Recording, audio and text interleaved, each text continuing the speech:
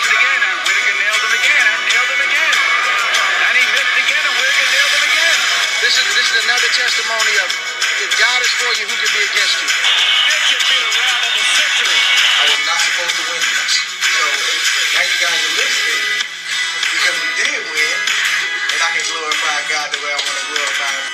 God bless Texas. I can't believe what I'm saying. It's the most unbelievable thing I've ever been privileged to witness.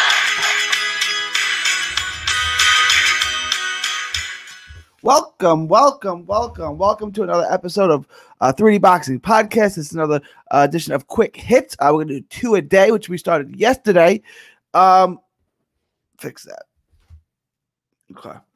We're going to be doing 2 a day. I did a episode on Ryan Garcia versus Manny Pacquiao and the update and all that on Thursday. Unfortunately, it never recorded. There was no sound. Recorded. There was no sound. So we're going to redo that episode because there's some news in it and it's a popular topic. And I got a lot of response to all of them where there's no audio. I don't know what happened. I'll try to delete that one.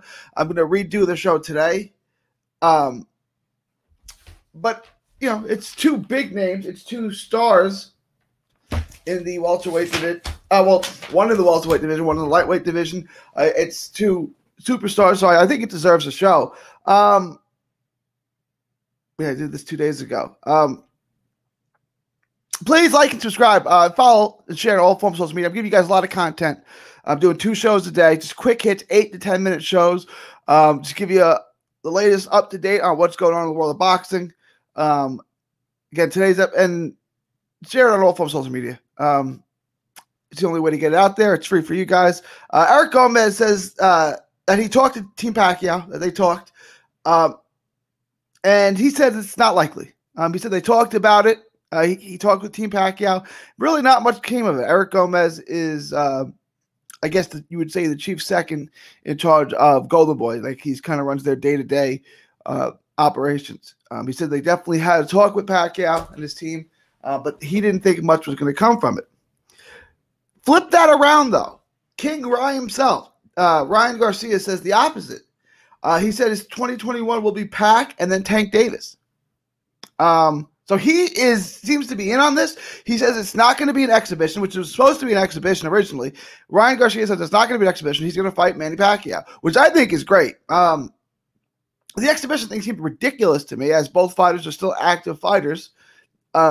You know, they're separated by 2 weight classes. We see it all the time, but Pacquiao is a catchweight king, so I don't know why they couldn't fight Ryan Garcia at 143, let's say. Right? Like, why couldn't that happen?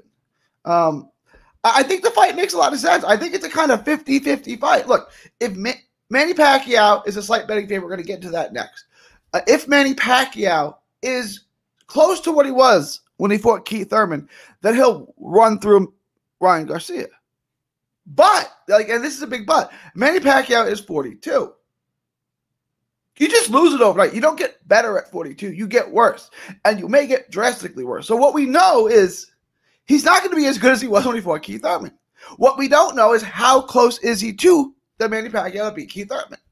If he's close, if he hasn't aged and regressed that badly, he will win this fight. If he has, then Ryan Garcia could do this, right? And if Ryan Garcia wins this fight, he's a superstar. He's next level superstar. He is the face of boxing, along with Canelo. And Golden Boy has their Golden Boy. But we don't know. You know, we're going to get to the betting favorite. Ryan Garcia could win this fight. He's got to show up his defense, right? Because he got dropped by Luke Campbell. Luke Campbell is not a puncher. Luke Campbell's a gifted boxer. Luke Campbell's got skills. Luke Campbell does not have a fraction of the power that Manny Pacquiao has.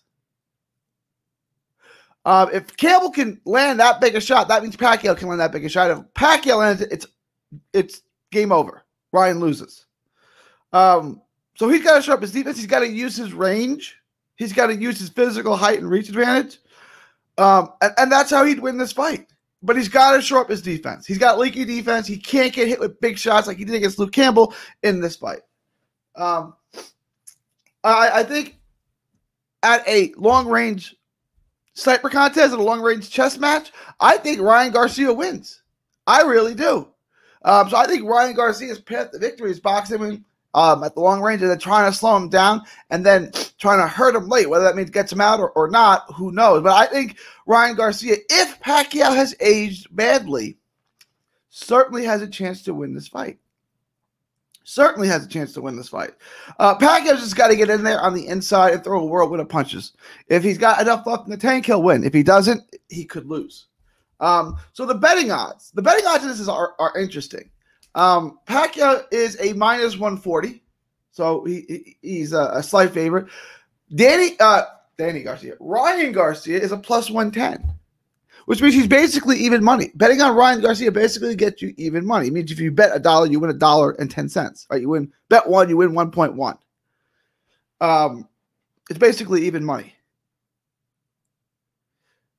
To me, that says that the odds are going to move. To me, it says the odds are going to move. What you're going to see is a lot of small bets, $10 bets, $20 bets, $5 bets coming in on King Ryan because he is a star. Right? You're going to have a bunch of teenagers betting $10 on Ryan Garcia.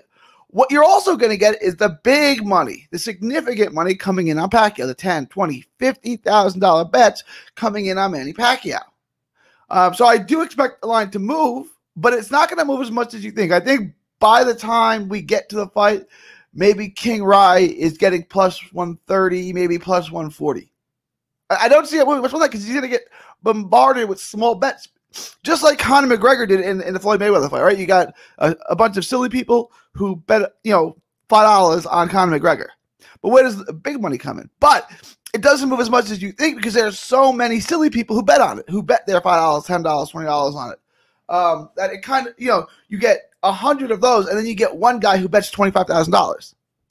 So it doesn't, that $20,000 is going to move it, but it's not going to move it as much as you think. So I would expect those odds to stay pretty close to what they are. They will widen a little bit, but it's not going to get to like plus 300, which is what you might think it would be.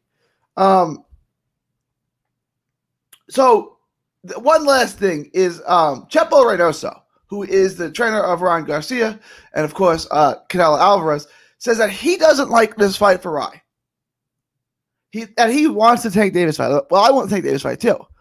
That would be, to me, the biggest indicator that this fight's not going to happen. I think Ryan is a smart kid. I think he's got a good head on his shoulder. I think he looks at Chepo, he looks at Canelo and says, that's where I want to go. I'm going to listen to Chepo.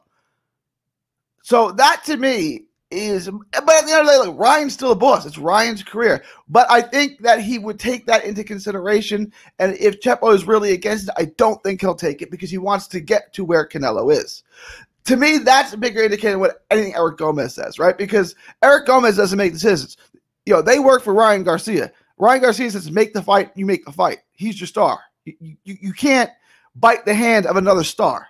But we're going to come back later on today, have another show today. Not sure on the topic yet. There's a couple of ideas floating around. But make sure to check that out. Again, 2 shows every day. Monday through Saturday, I'll probably do 1 show on Sunday. Follow me all forms of social media, 3D Boxing, 3D Boxing blog, share with a friend. And it is February 6th, 2021. Ivan Calderon, the Iron Boy, is still not in the Boxing Hall of Fame. That needs to change. Let's get Ivan Calderon into the Boxing Hall of Fame. From Texas to the world, thank you, and God bless. Don't miss a tweet, post, story, or video. 3D Boxing is on Twitter, Instagram, and Facebook. Hit the subscribe button now to stay inside the ring.